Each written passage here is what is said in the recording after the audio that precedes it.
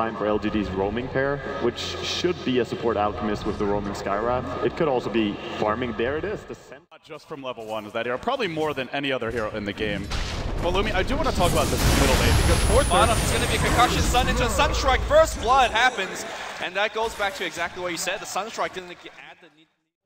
The team went this early on. Centaur ultimate, now top lane they go, and Lin will make his move on the low. The Sunstrike's going to follow this up, and in goes the Centaur for an easy kill.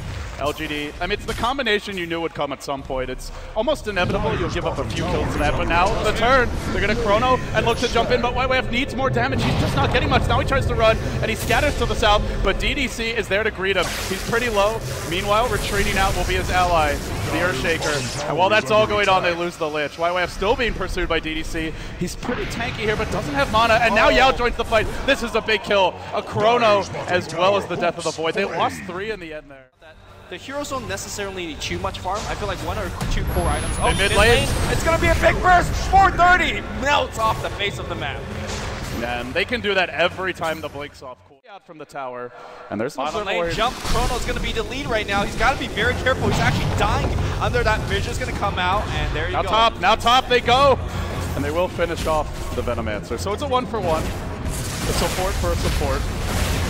But does anyone get a tower off of this? That would obviously be the biggest. Team actually pushed that well, right? 430 is the biggest push here for IG, and you could argue that. Centaur ultimate, and on they go bottom again with Lin. He finds one. He's looking for the double here, and he'll find it on Faith as well. He even forces out a Chain Frost, but just not enough burst.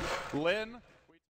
They've got a Death Prophet all ready to go. Exorcism online, and Luo in through the front, and he's got the mech here as well. They'll pop the Exorcism now, but here comes Centaur, no Stampede.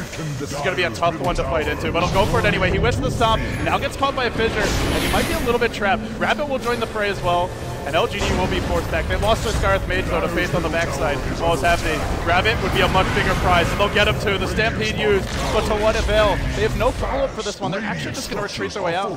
The only trade is that Yao will take a tower mid, but it comes to the cost of 2, and now DD gets caught. He's chronoed up. They can commit heavily from this one. The Assault will keep him alive, but only for a time, and then finally he falls to the right clicks of YYF, getting some much-needed kill goals.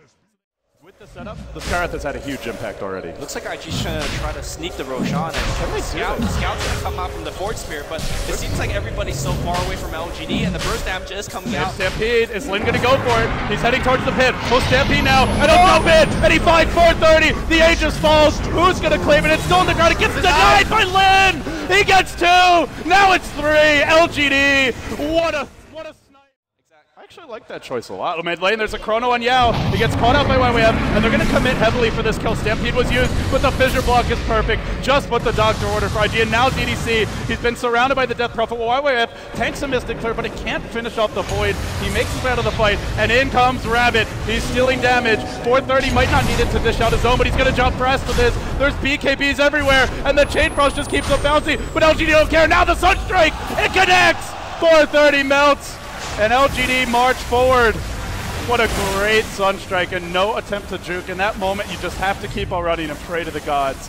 You turn for a moment, Rabbit would have finished him off. I think the buyback from Yao was absolutely the best choice, not just because he made a flashy play, but Chrono's the only way of taking the initiative. The big Gaggle Stomp's going to come in! Tornado Meteor End's going to come down here against IG. IG is melting for a second time, and I think this is where they lose Rax. It's just not enough.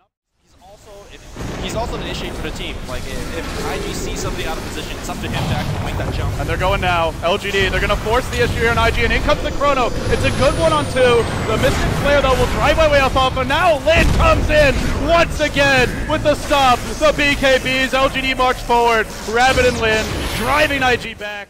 They have enough up on the Skywrath. A perfect combo. Is it even enough to kill Rabbit once? Maybe kill once. Maybe. Yeah. Now he's going to test that theory, pops the ultimate, and starts working on the tower. They'll try and buy some time here, but now the Centaur goes in. He stops one. It's a nice Chronosphere, but the follow-up simply isn't there. Rabbit's still very healthy for this, and now the Alch Stun comes, and Rabbit just charges forward. He's hurting them back, now finishing off one, working on 430. Even the Death Prophet can't fight. Normally she loves it when you're in her face, but it's GG. IG just didn't have it. LGD come out hot, and they're on the verge of knocking the last defending champions out of the tournament. If IG lose here, nobody will have won 2 TIs after this one. It was really that fight near the Roshan pit where Lin was able to come in, get a 2-3 man stop, double edge, get a couple kills, denies the Aegis. I think IG was already very far behind that point, but that really just sealed it at that point. So really well played from LGD. I loved the dual lanes, and I loved the Invoker going mid, because that really set up, it's basically